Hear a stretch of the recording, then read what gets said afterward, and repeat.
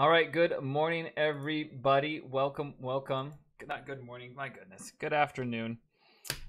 We are going to go ahead and finish up our vector component form. So we are still in 6.3,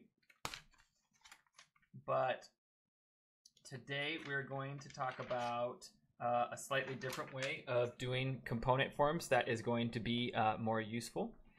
Okay. So let's go here and close this. So let's take a look at this and see what we're going to be doing. So like the title says here, we're doing 6.3 day 2.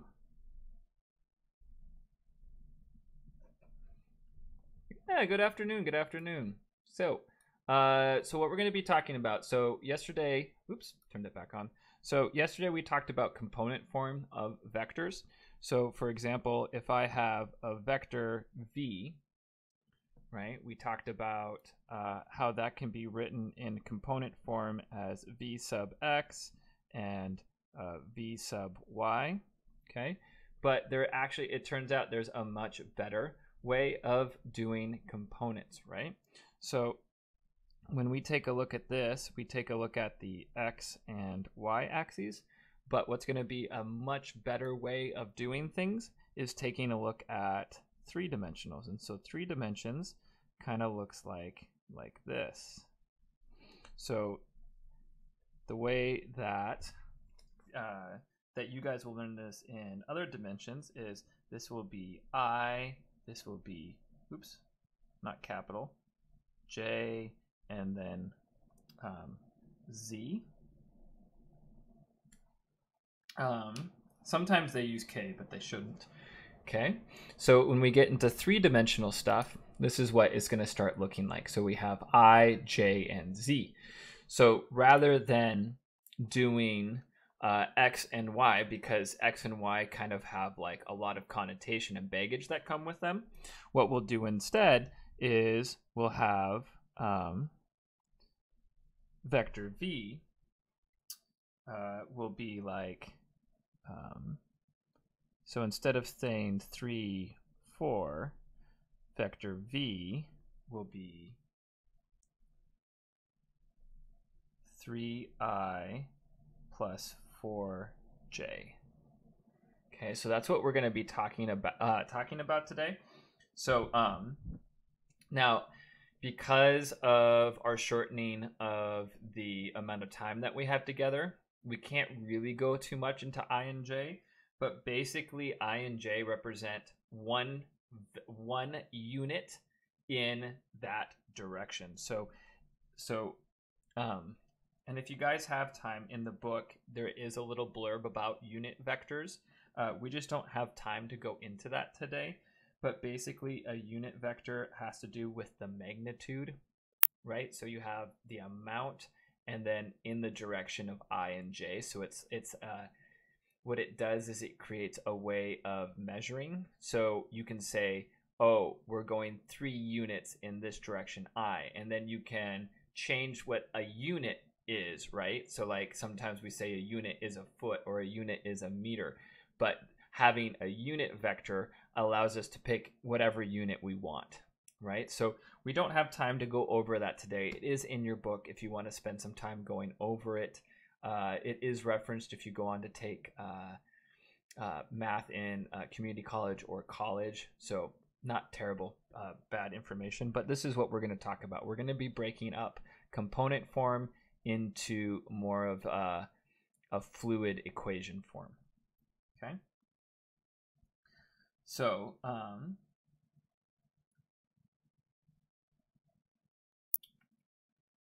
okay, so that's all that I wanted to point out there. So we're going to be using I and J form. There is no like definition of I or J. Just know that the I is going to be mapped onto the x-axis and the J is going to be mapped out into the y-axis. Okay. So that's what I and J for. And anytime you guys are doing like multi-dimensional analysis, this is what's going to be used, I, J, and Z. Okay. And then that way there's no confusion about input or output, right? Because you can have coordinates in a dimension without it being an input and output. So does that kind of make sense, guys? So like I and j aren't variables like x and y are. Does that make sense? Do you guys see the need for I and j instead of x and y? Because right, x and y are variables where I just represents a directional that you pick, right? And then j is just a 90 degree of this as well. And so what you can see that we're leading into is now we're going to get angles into this, right? So if you define I and j and z to be perpendicular to each other, then, right, think perpendicular, that's 90, right? So that means we can use right triangles then, which means we can use trig, right? So by doing this, by defining I, j, and z as being perpendicular to each other, now we open the door for right triangles and trigonometry. And then we can do angles. So that's really the genius behind the system, okay? Which is kind of cool if you think about it, right? Like, you ever wonder why y and x are perpendicular? Like, because it makes everything so nice.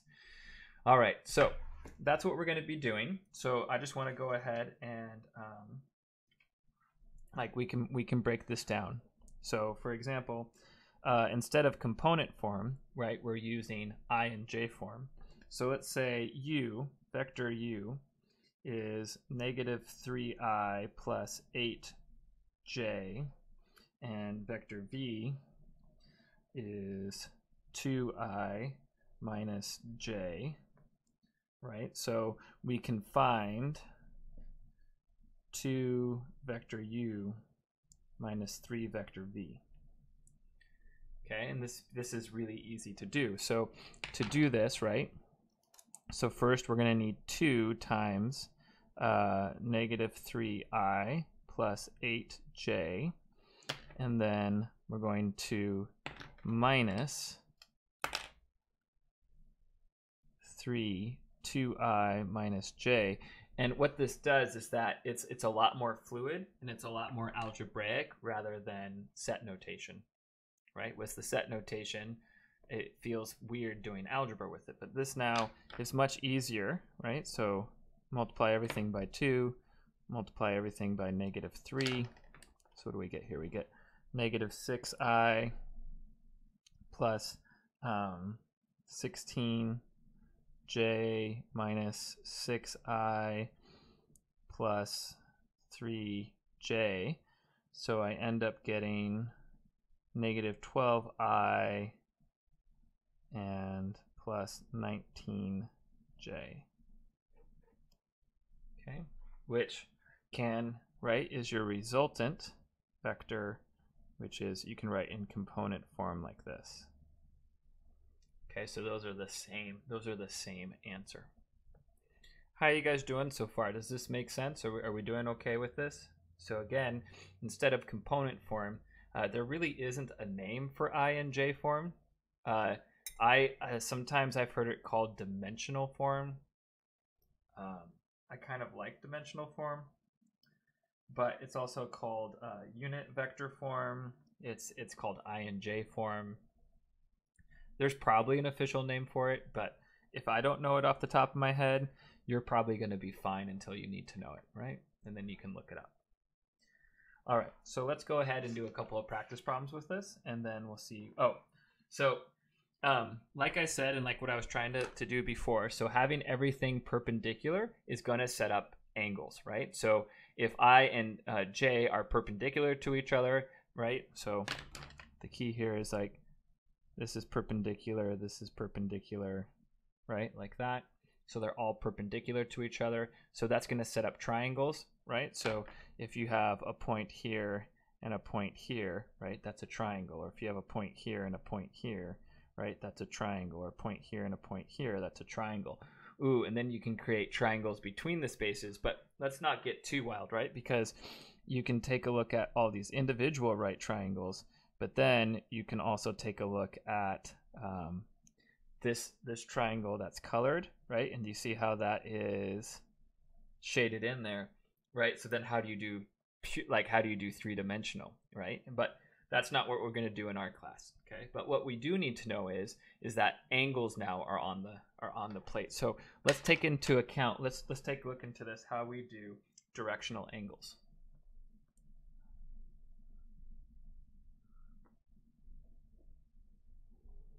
Okay, so because everything is perpendicular, this is going to allow us to do trig, right? And I love trigonometry, right? So, so basically, so we're going to, right, if we had vector u, right, and we had defined that as components, x and y components, okay, then we're going to start writing this as cosine of theta I and sine of theta j. Now I'm already looking at the graph.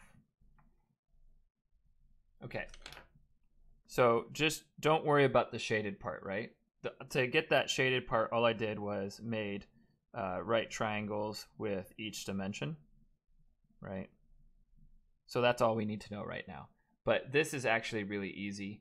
So it's just if you think about it, you just find the magnitude of each side, right? Just find the magnitude of each side, and then you have the distance of all sides, and then you do law of cosines.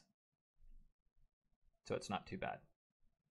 Okay, so three-dimensional is actually pretty easy. It just is a little bit more work, which is why when you can, right? So do you see how this is still a two-dimensional thing, right?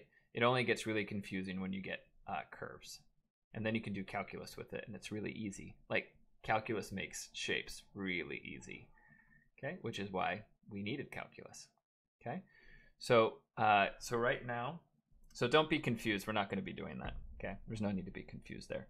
So basically, we're going to have cosine of I. Now think about this, right? So cosine of theta, right? There's certain angles, right, that will make these work. Now, and this is kind of brilliant, right? So if you have, so let's say it's 0. Well, cosine of 0 is 1. So you have 1i, and then sine of 0 is 0. So at 0 degrees, you're just at I. So if we take a look at our picture again, right? So here's this. So if we're angled here, if we're at 0, we're all on I. And if we're at 90, we're all on J. Do you guys see how that works? So it gives us, right? So basically what we're doing is we're rotating, right, our angle like this, okay? So as we change our angle, right, if we start out, we're all on I, and then we go all on J, and then combinations, okay? So that's what we're going to be doing here with that. Now, a couple of things on your homework. So we're going to talk about this tomorrow. So on WebAssign, you can't just type I and J. Okay? So on WebAssign, you can't just type I and J. You have to use MathType.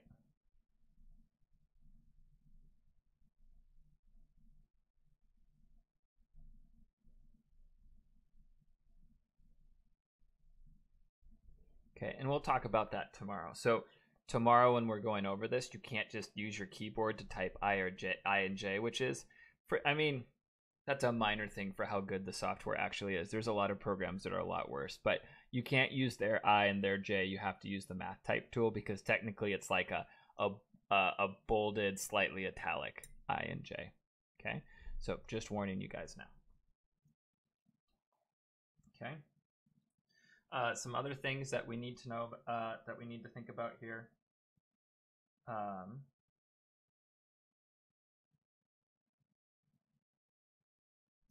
don't need to do the unit vector, so that's good.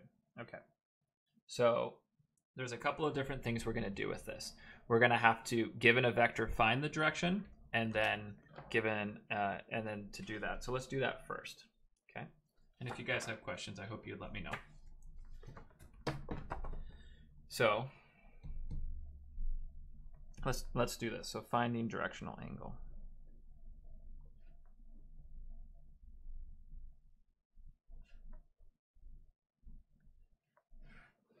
Okay, so let's do two of these. Let's do, so u equals 3i plus 3j.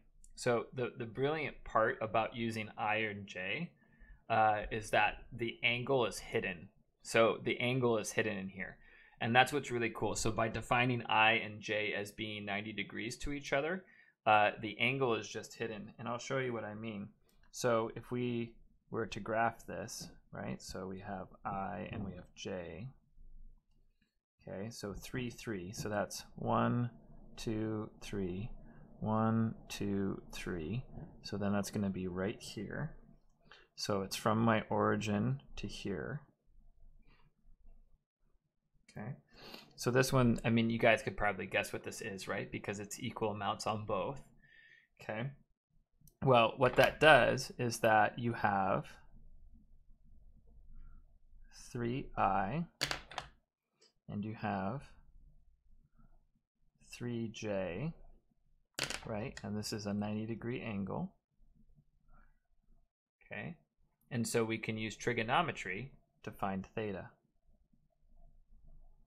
Okay. Just like we can use Pythagorean theorem to find the magnitude, right? So do you guys remember that? So the magnitude of u would equal the square root of 3 squared plus 3 squared, right?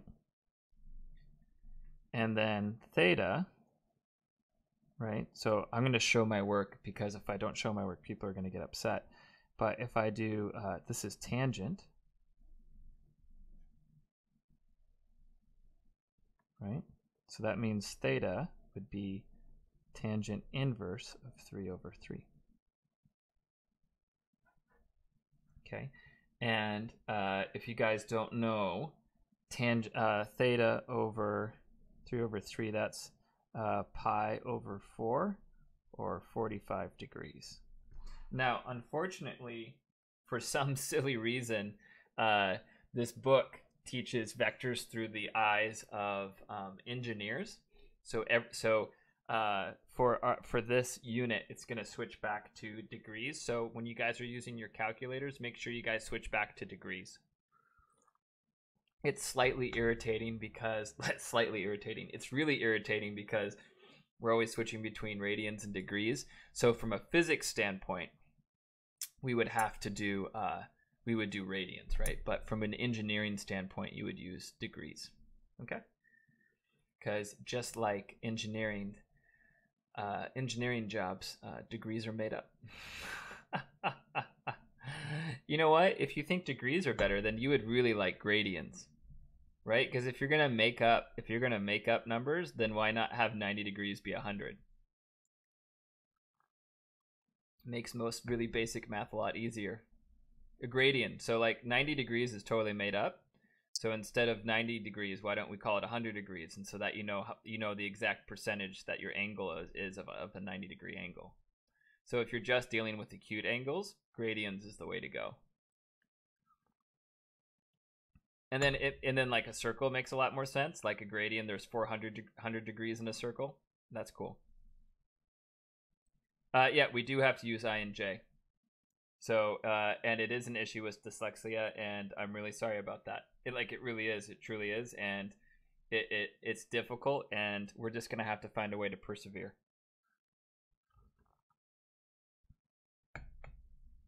Yeah, sorry about that.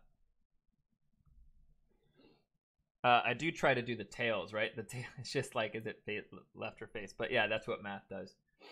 Yeah. Okay. So then I'm going to have you guys try one on your own then. So I want you guys to try this one out. Oh, by the way, so yeah.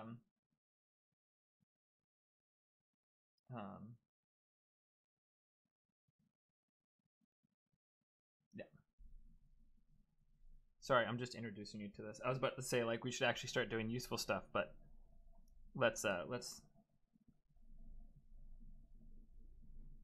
okay. So so I want you guys to find the directional angle for this one. So here I'll give you a little bit of time to do that.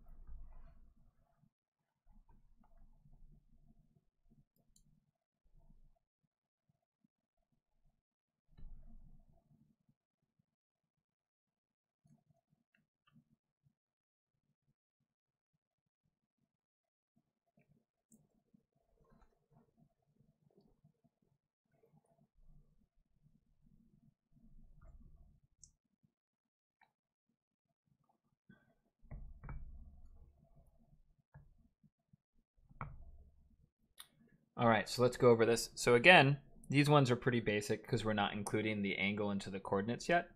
So again, we're going to have a vector. Oops.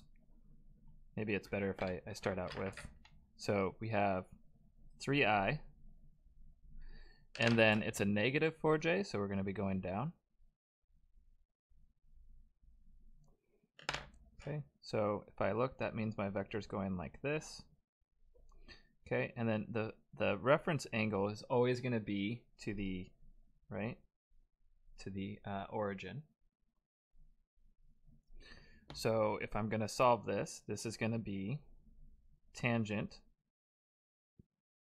of theta equals negative 4 over 3. So theta would equal tangent inverse of negative 4/3. So if I go to solve this, I'm going to have inverse tangent of negative 4 divided by 3. So my answer, now it gives me a negative answer. So this is where things get really tricky, right? So it gives theta is approximately negative 53.13, but we have to remember that's not how we do angles, right? So this angle, right, they're coming down like this, but that's not how we do angles. We do angles and we go counterclockwise. So how do we do that? Well, instead of going this way, we're going to do 360 minus 53.13, right? So I'm going to go 360. Adding a negative is the same as subtracting.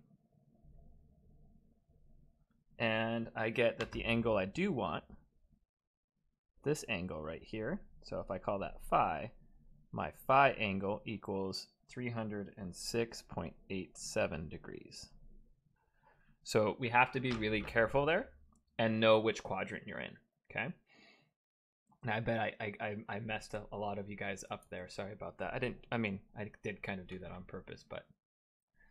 So notice how this angle right here, right? It's in the fourth quadrant. So it's negative 53.13, but that's not how we do angles. We always do angles counterclockwise from 0.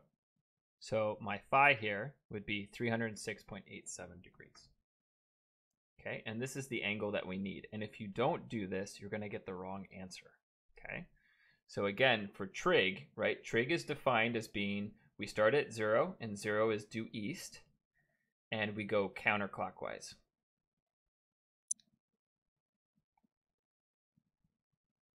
How are people doing with that? You guys okay with that? Anybody have questions? Do you guys get that we need to go counterclockwise, and so we want this angle and not this angle down right there? Okay. Cool. So that's going to be part of what we're working on tomorrow, right? If I give you component form, can you find the directional angle? Okay. So let's go ahead and take a look at a next example. So the next example is given a vector, find component form.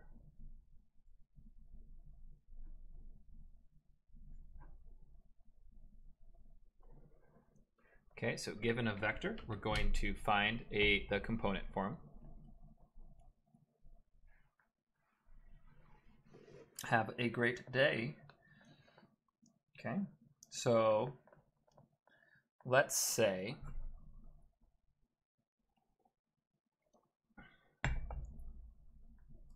we have a boat.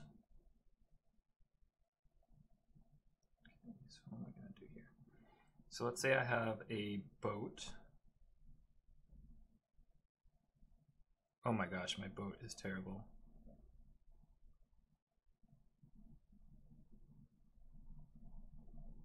There's my boat. Okay, and let's say we have our boat, and the boat is, let's say the boat is traveling at 15 knots that way, and at an angle of 20 degrees.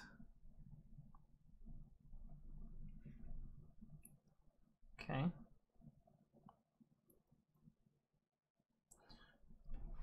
Okay, so we have that picture. So 15 knots. Okay. So we want to find V.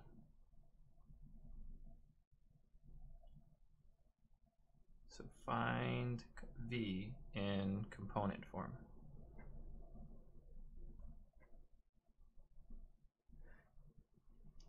So let's do this. Will Sharkburg return? No one knows. Right? Maybe Sharkburg is the reason why. Oh my gosh, Sharkburg. What has happened to your face? Now it looks like Narwhal. Oh my gosh, Sharkburg, what happened? I don't know what I just drew. I think Sharkburg just died. I don't know what this is. This is why I could never do cartoons. I'm not consistent enough. All right. That looks like Narwhal Sharkburg. Sharkburg's cousin. Narwhal Sharkburg. All right. So how are we going to do this? Well, to get this into component form, we have to remember that the bottom here, right, is our I. And we're going to have a J component as well. Okay, so we're going to want to break this up into that component form. So to do this, it's actually not too bad. Okay, so we have to remember that V is going to be V, the magnitude of V times cosine of theta I plus V magnitude of sine of theta J. Okay. So the component form is always going to be the magnitude times cosine, right? So think about that. It's your magnitude times what angle, right? So in this case, we know our magnitude, right? Our magnitude is given to us. It's 15 knots. So for example, if I take a look here, we're going to have, right, 15 knots, and then cosine of 20 degrees I, and then we're going to have 15 knots sine of 20 degrees J. I mean that's kind of dark, right? Like Sharkburg got speared by someone on the boat. Now we're getting into Moby Dick level of drama here.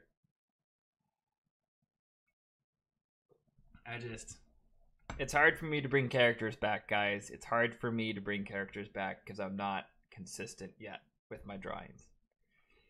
Okay, so how are we doing with this? We doing okay there, guys?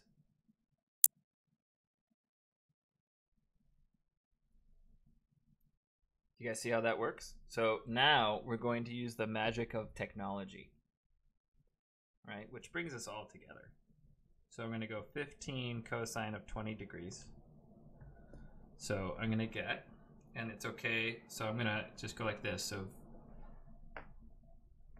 right? So my X component is going to be about 14.095 I.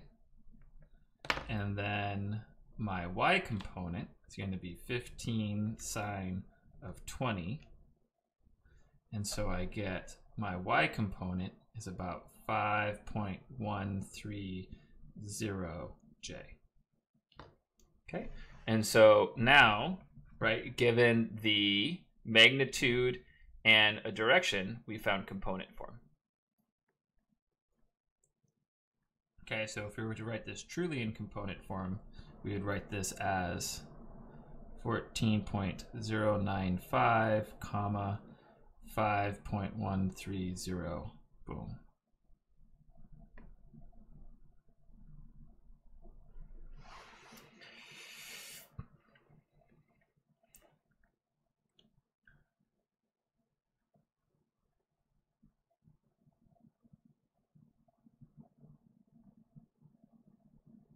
Okay, does anybody have questions about that?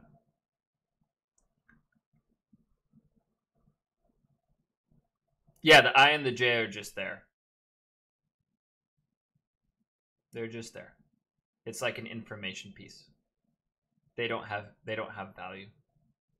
All right, so this is pretty straightforward, but it gets more complicated. And the only reason this was straightforward, right, is because our angle was in the first quadrant.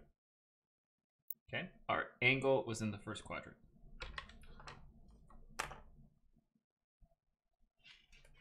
Now, what happens when our angle is not in the first quadrant? Well, when our angle is not in the first quadrant, then we have some things that we need to worry about. Okay, so let's take a look. Okay, so let's call this example trace. So now let's say that Sharkberg is swimming away like this.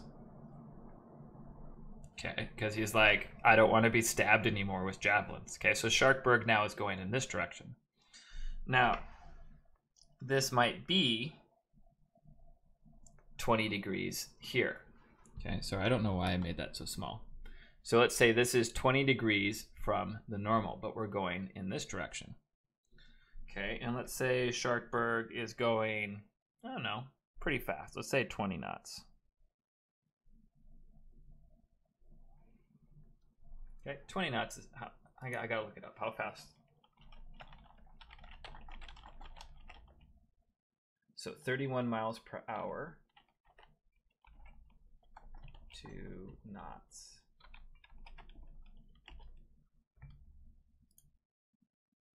So 26. Okay, so this isn't too bad for a shark. Okay. Okay. So now we have to be really careful, and I would be really mean if I had you guys do this one on your own. So again, we have, right, the vector of Sharkberg is now going to be 20 knots cosine. Now this is where we have to be really careful. So it's cosine of theta I plus 20 sine of theta j. Now this is what's really difficult. We have to remember that we define trig to go from 0. So this right here is theta. Okay, so that's where people are going to make hecka mistakes, is that they're going to plug in 20 degrees, but it's not 20 degrees. It's theta. Okay, so to get theta, right? So it's going to be 180 degrees plus 20, right? So 180 degrees. Does that make sense? So this is 180 degrees. Oops. So 180 degrees plus 20 is 200 degrees. A lot of 2's here, right? So when I go to write this, I need to write the vector v equals 20, and then I'm going to have cosine of 200 degrees I, and then I'm going to have 20 sine of 200 degrees j.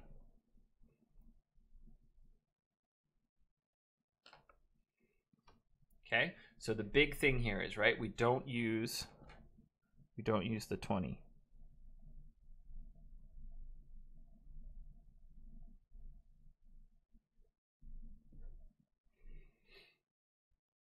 How are people doing so far with this? You guys doing okay? So then I would, so the picture is worth so much because you see, right? You get to see what angle you want. So I'm going to go to do 20 cosine of 200 degrees, and I get V equals about negative 18.794i, and then 20 sine of 200 is negative 6.840j. Right? Or you can write that in complete component form, which is negative 18.794 and negative 6.840, like that. Okay, and then that should make sense, right? Because our I is negative and our J is negative, right? They should both be negative because we're in that third quadrant.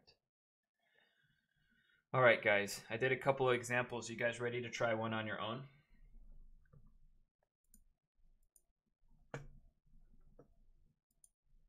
Well, let's see what you guys can do. Okay. Okay. So let's get out of shark infested waters for a second. So try this one on your own.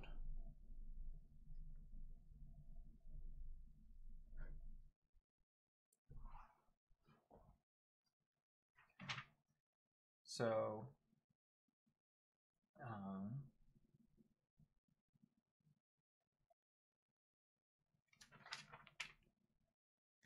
just a second.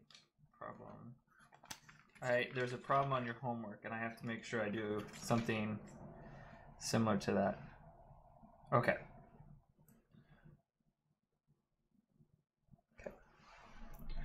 So let's say you have a river and a river, okay, and you have a boat. Okay. Now the boat's trying to get to the other side. So the boat has a velocity of, I'm tired of doing knots. Let's say the boat has a velocity of 20 miles per hour. Okay. But the river is flowing. So the river is flowing at a rate of 10 miles per hour to the right. Okay. I want you to find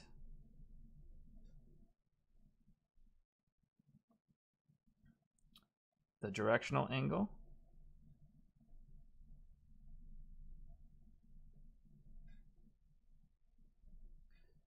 and the component form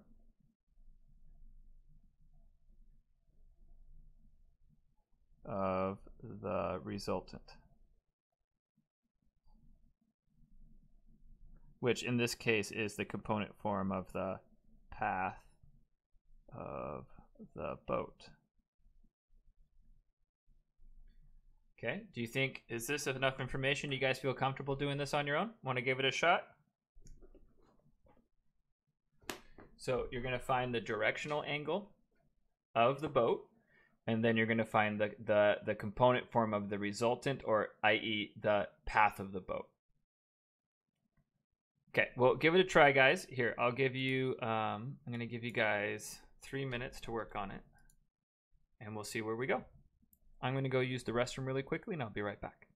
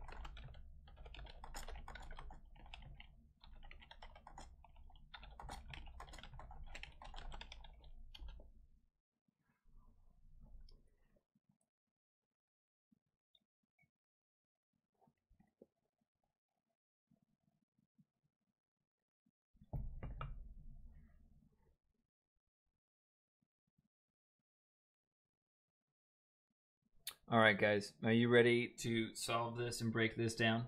Okay. Well, the solution, now that I added in the person and the bunnies, is there is no solution. The bunnies have already killed your friend. But we can still calculate the path of the boat. So let's do that. So how do we do that? Well, I should have said we can assume that the boat, right, is going due north 20 miles per hour. And then the river perpendicular to the boat is going 10 miles per hour. So the resultant then is the boat is going to go to the right, right? So instead of going straight across like the boat thought it was, right? The bow might be pointed forward, but it's going to move down the river like this. So if the boat chose to go this way, right, it's not going to go straight across the river. It's going to go at an angle like this, right? Because it's going to be floating down the river. Okay. So what we need to do is we need to find this angle theta. So what angle it's going to be going, and we want to find the magnitude v. Okay, pop, pop. So first I'm going to find magnitude. So the magnitude is going to be the square root. Remember, it's usually plus or minus for square roots, but since we're going for a length, we only care about the positive. So I'm going to have 20 squared plus 10 squared. I'm embarrassed that I'm using a calculator for this, but here we are.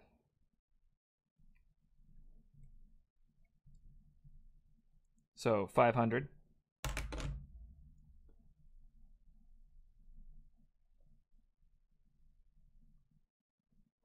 Okay, so does anybody have questions how I did that? Again, pop in with questions anytime you guys have. So I got the magnitude, right? It's the square root of 500. So then we want to find theta. So theta is going to be tangent inverse of opposite, so 10 over 20. So that's 1/2, right? So it's tangent inverse of 1/2. So I can go like this, and I can say, okay, tangent inverse of 1/2. So its theta is approximately 26.565 degrees. Now, notice how I use the first quadrant answer, because if I'm going this way, I'm going to be in the first quadrant, right? So next class, tomorrow, we are going to get problems where it's not going to be in the first quadrant. So maybe if I had the river going to the left, right, this would have been a more difficult problem. But alas, I made it too easy. Okay, so then if I want to write this out in component form, right, so we found our magnitude and we found our degree. So if I want to write this in component form, I'm going to have, hey, the velocity vector of my moving ship is going to be the square root of 500 times cosine of, and then I might just leave it as an exact value, tangent inverse of 1/2, and then plus the square root of 500 times the sine of tangent inverse of 1/2. Right, so this is my I, this is my J. Sorry, I'll turn off the timer. Okay. So does this make sense with the component part? So then what I'm going to do here is I'm going to type these into my calculator. So I have the square root of 500 and then times sine of tangent inverse of 0.5. Okay, and so I get 10. So, right, so this is going to double check that everything is right. So we should get 10 and we should get 20, right? And then check this out. Right, so the square root of 500. I hope this is blowing some of your brains, right? Square root of 500 and then cosine of tangent of 0.5 should be 20. And that's exactly what we had for our components here. So the math works out. And that's really what I was just trying to show you there, right? Once you get your magnitude and your angle, right, the component part pieces right here, notice how it's a positive 10, a positive 20. It's going to be that. Yeah, I wrote I twice, didn't I? Thank you. Okay. So cool. So it comes full circle with this problem, just like this.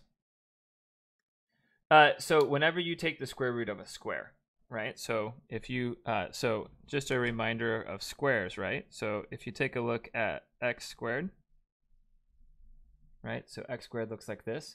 So for one, so if you have an output of 4, there's 2 inputs that give you that, right? So when I go to do the inverse of this, I get this, right? But the blue, right, which is the square root of x, that isn't a function, right? So that's why, do you see how square root of x isn't a function? So that's why when we do the inverse, that's why when we do, so, right, so x squared, so this is down here is negative square root of x. So see how it, so to make it a function, square root of x is just the top, and the negative square root of x is the bottom. So that's why when we take, when we have x squared and we take the square root of it, you have to do plus or minus the square root of x, because there's 2 possible answers here, but in the square root of x, there's only 1 answer, right? Do you see with the square root of x, there's only 1 answer, so you have to do the plus or minus right there. Okay, so that's why we do that. So what we're going to be working on tomorrow, guys, is, right, given components, can we find magnitude and direction? And then we have to be extremely careful about not using necessarily the angle that is given to us, but using the angle that comes from 0. And that's what's going to cause us the most headaches, because that would be a great question to put on the midterm. Does that make sense? Like that would be ideal. Okay. So I was going to have us do one more, but we're not going to have time to do one more. So with that said, just really quickly before you guys go, because there is going to be a question that's important for you guys to be able to do. Yeah, so just make sure that you guys can find direction and magnitude, draw a picture, and then we'll be good there. So I think that's good for today. If you guys want to log off, you guys can. If you're in campus, you can't leave until the bell rings, but it gives you a couple of minutes to contemplate your life and whether or not bunnies actually do have sharp enough teeth to kill you. Bye, guys. Take care. I will see you.